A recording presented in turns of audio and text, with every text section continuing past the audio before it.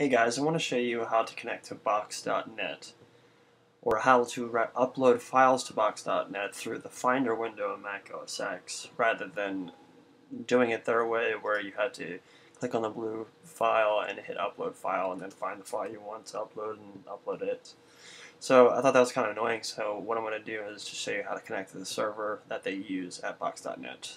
So anybody can do this on their Mac. Just hit it in Finder, click go, and go down to connect to server, or you can just hit Command K, whatever you want to use if you're familiar with connect to server. And all you really need is the web address, and the web address is right here.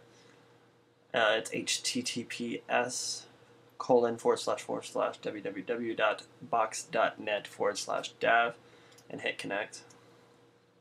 Now in this enter name, the password, go registered user, but in the name, type in the email address that you have relating to the account.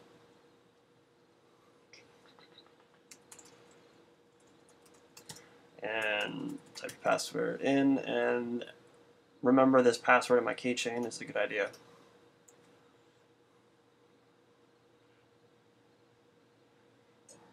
Alright, so it's going to take it was going to take a little bit, but so now it's in your shared networks, right here in Box.net.